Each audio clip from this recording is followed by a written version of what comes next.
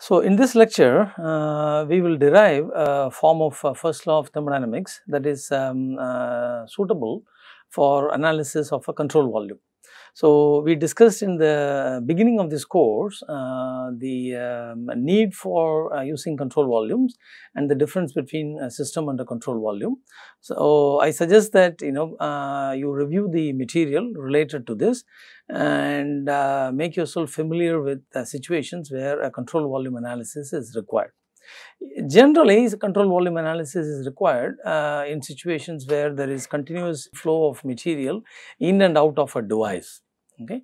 So, for these cases, it is better to have a form of first law that is very convenient for analysis. Okay. It is not a different law, it is just that it is in a form where we can use it in a very convenient manner. Let us see what we mean by this.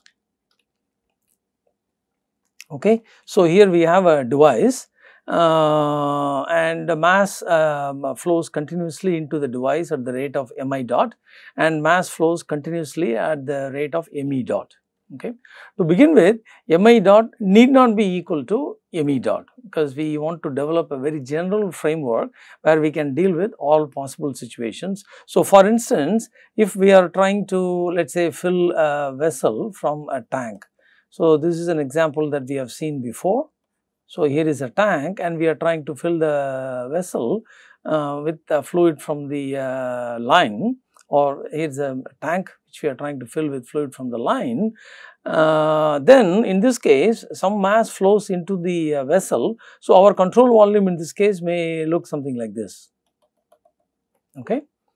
We saw this also before. So, mass flows into the device, but nothing flows out of the device. So, for this case mi dot is not 0, but me dot is equal to 0. Okay. So, there will be continuous accumulation of mass in the vessel or container until we stop the process. Okay. And it is also an unsteady process. Now, let us say that we have the opposite situation where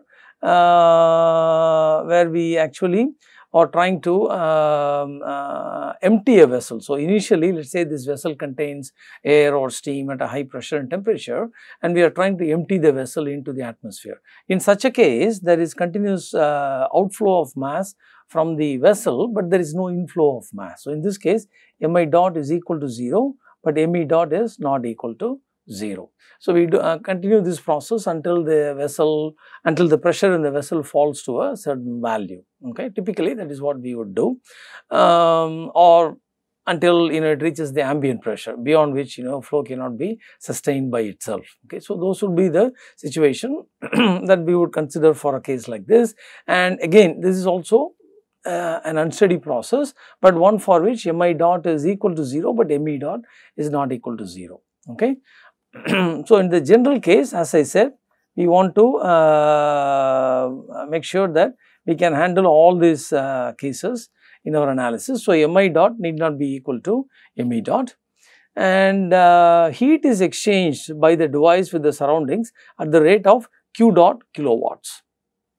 Notice that here we no longer say heat is exchanged with the ambient at an amount or equal to some number of kilojoules. We do not use kilojoules anymore because this is a continuous flow device. So, we say that heat is exchanged with the surroundings at a rate of q dot kilowatts, for instance, or watts on a per second basis. Similarly, there is work interaction, external work interaction with the surroundings at the rate of Wx dot watts or kilowatts, as the case may be. In this case, in contrast to a system approach, as we said before, the control volume is easy to define. We simply take the boundary of the device and define that as a control volume. Okay. So, that is very straightforward and easy to do. So, basically what we want from control volume analysis is we want to relate the, so given the inlet properties and the q dot or Wx dot, we want to relate the exit properties to these quantities. Okay, that is simply what we want, or given the inlet and the exit properties and maybe one of these two quantities, we want to evaluate the other one. So, that is the sort of analysis we have in mind for a control volume. Notice that this is not a system. So, the control volume is not a system clearly because mass flows in and out, okay, and this may not always contain the same amount of mass, but our analysis requires us to relate the incoming quantities and the outgoing quantities in a way where we can evaluate one of this, okay. So, we want to define the control volume and then do the analysis in this way in a straightforward manner. However, we will have to use first law for a system, identify an appropriate system for this, apply first law for a system and then simplify it to suit our requirements for a control volume analysis. For example, this is a system that is appropriate for this analysis. This is how the system looks at time instant t. Okay. So, at time instant t, we have a certain amount of mass in the device or control volume. Remember, the control volume is just the device itself. Okay. So, this is also the control volume.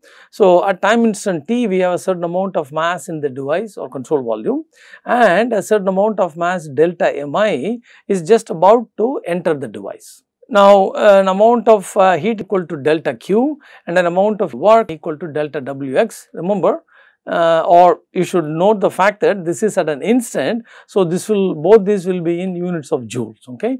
So, now there is an exchange of delta q joules of heat between the system and the surroundings and an exchange of delta wx joules of work between the system and the surroundings.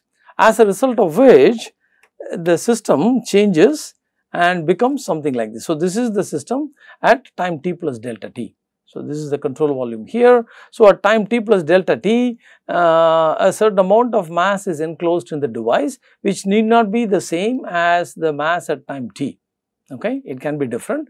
So, we have a certain amount of mass in the device or control volume and an amount of mass equal to delta me is just about to leave this device at time t plus delta t. But notice that since we are saying this is a system, the amount of mass in the device at time t plus delta t plus delta me should be equal to the amount of mass in the device at time t and plus the amount of mass that is going to enter at time t. So, the mass in the system remains the same.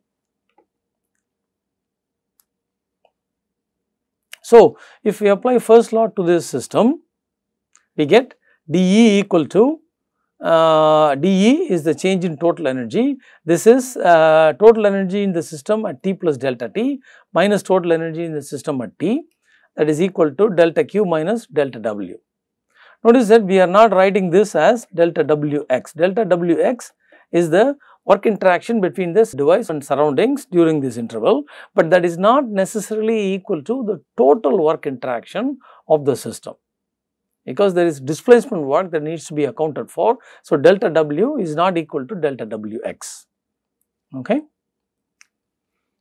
Now, the total energy of the system at time t. So, here is the system at time t. So, the total energy of the system at time t is the sum of the total energy contained within the control volume plus the total energy of the mass that is just about to enter the device. Okay. So, we can write this as that sum. So, this is the total energy in the control volume plus the total energy that is carried in by the mass that is entering. So, this is lowercase e. So, that denotes specific total energy of the incoming stream. So, if I multiply that by the mass of the mass that is about to enter, then I get the total energy that is brought in through that inlet, or that is in that part of the system. That is a better terminology. So, that is the total energy. Now, the total energy of the system at time t plus delta t is nothing but the total energy of the system, or which is enclosed in the device, which is nothing but the control volume plus the total energy in this part of the system. Okay. So, the total energy in the device or control volume is simply just E CV at T plus delta T, and this is specific total energy of the system at the exit. So, multiplying by the mass, we get the total energy that is in that part of the system. Okay. And of course, you must remember that total energy is nothing but internal energy plus kinetic energy plus potential energy. Okay.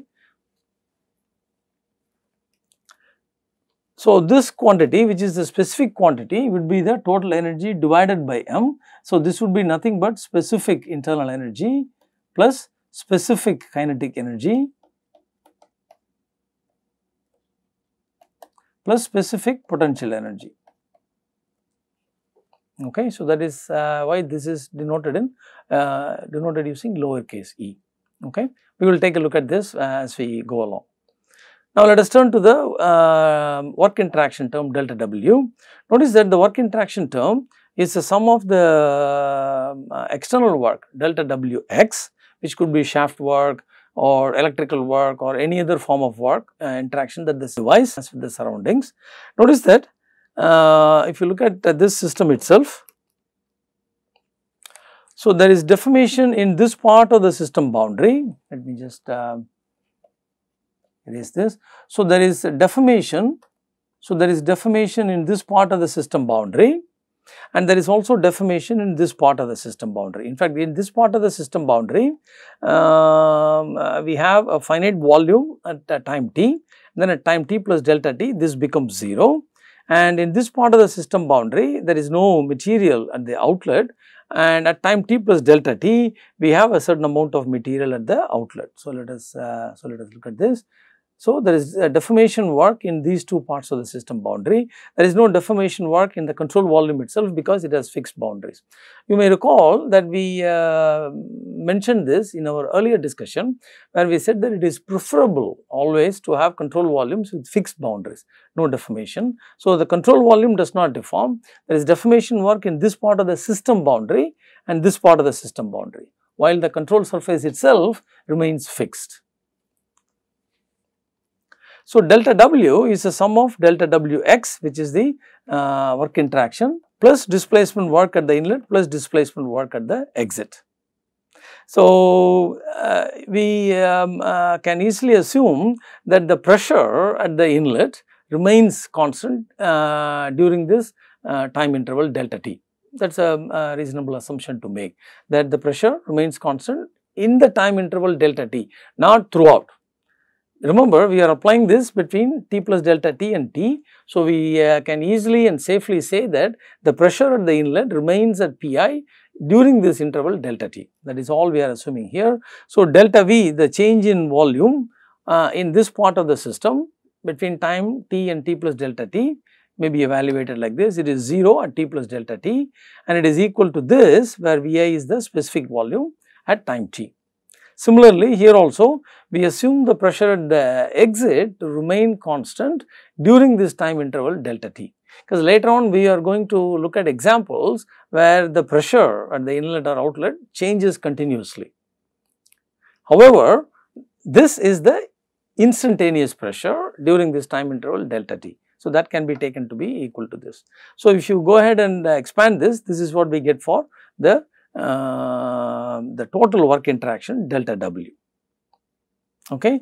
Notice that this and this are very special. So, this is the amount of work that is required to push the fluid into and out of the device. Okay.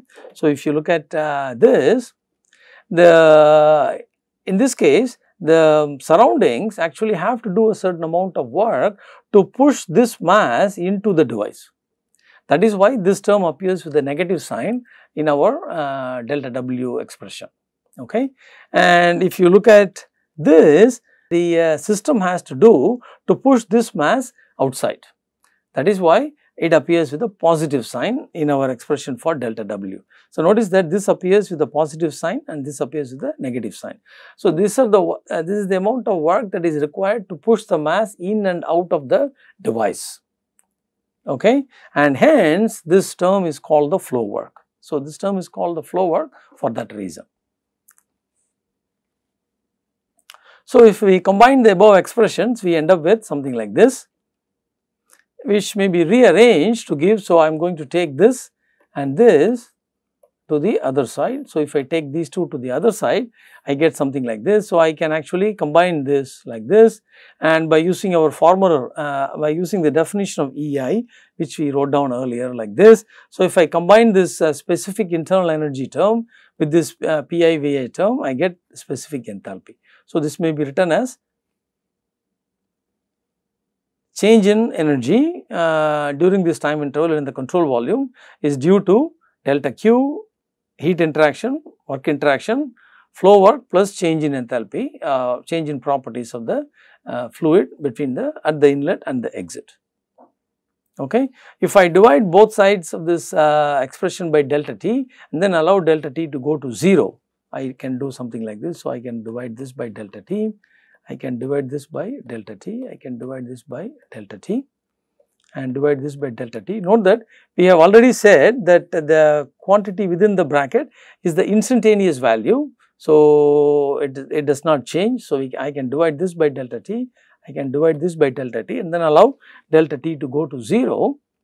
Then I get this equation dE CV dt is equal to Q dot. Notice that now the delta Q has now become Q dot. Okay. So, that has now become a rate at which heat is supplied or removed from the control volume or device.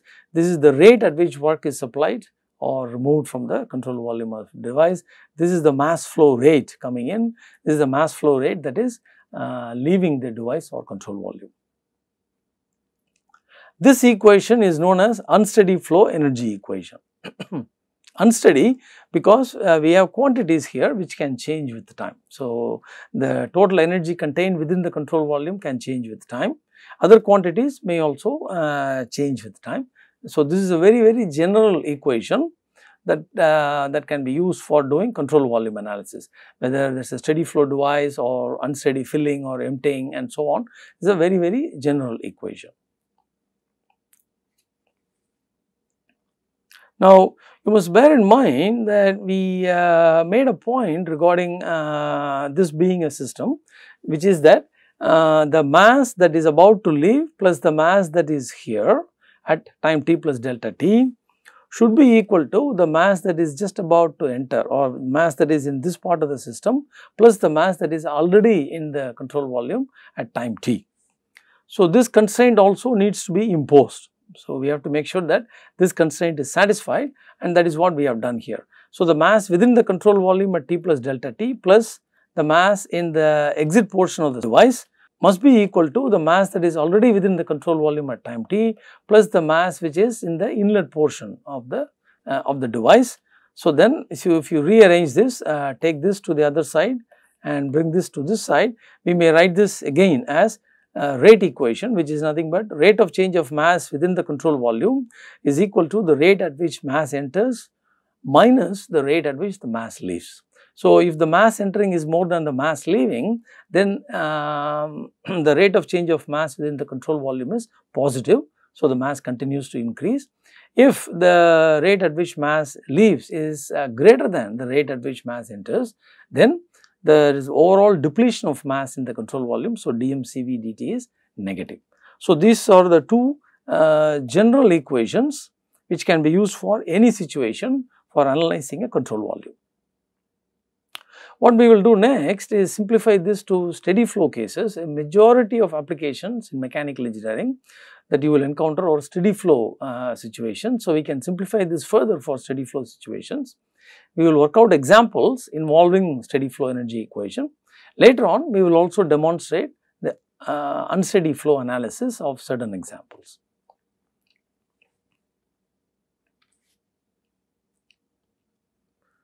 Now, let us say that we have a fan in the room and we turn the fan on in the morning. Okay. Initially, the fan, let us say, is somewhat cold. We turn the fan on, so the fan starts spinning and it sort of warms up, and after some time its temperature does not change anymore.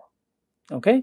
So, when you look at the steady state phase, the temperature of the fan does not change anymore. So, if I take the fan as the control volume, the energy, total energy inside the control volume, which is nothing but the internal energy of the fan plus its potential energy plus its kinetic energy. So, its internal energy does not change anymore because its temperature no longer changes. So, there is no change in potential or kinetic energy, it is simply spinning like this, which means that the total energy of the control volume remains constant with time once it attains a steady state. So, dECV dt is equal to 0. Also, the rate at which mass enters the control volume is the same rate at which mass leaves through the blades around the control volume. So, we can say that this is also if I take the hub alone as the control volume, then obviously no mass enters or leaves the hub. Okay, so that is always equal to 0. If I draw a bigger control volume, then I can show that the contents of the control volume have attained a steady state and the rate at which mass enters is the same as the rate at which mass leaves the control volume. So, that is the steady state situation. So, once we say that steady state is attained, this should become equal to 0 and this should also become equal to 0. That is very important. Note that both time derivatives must become equal to 0 and none of the other quantities in the right hand side of this equation may change. Okay, so that is steady state analysis. So, once these conditions are satisfied, I may drop the time derivative and write this equation like this. Notice that I have made use of the fact here that with dmCV dt equal to 0, mi dot equal to me dot, which may be written as being equal to m dot. That is what I have done here. In case we have multiple inlets and outlets to this control volume. So, for example, I have a control volume like this. So, I have one inlet here, one inlet here, one outlet here and one outlet here, then the steady flow energy equation may be modified to look like this. So, overall, so I have a heat interaction Q dot and the work interaction Wx dot. Then I may write the overall energy equation like this and the mass conservation equation looks like this. Okay, this is the steady flow energy equation for multiple inlets and outlets and the overall mass conservation looks like this. So, I may have 1 kg per second entering through this and 2 kg per second entering through this. So, I may have 0.5 kg per second going out here and 2.5 kg per second going out here. So, notice that the mass flow rates may be different in each one of this, but the total mass flow rate 2.5 plus 0.53, 2 plus 1, 3 should be satisfied because it is operating at steady state. So, that means the mass conservation equation has to be written like this in the case of multiple inlets and outlets. So, now what we are going to do is we have derived the first law that is suitable for a control volume analysis. What we are going to do now is use this equation to carry out analysis of control volumes. First, we will do steady state analysis, then we will do unsteady analysis.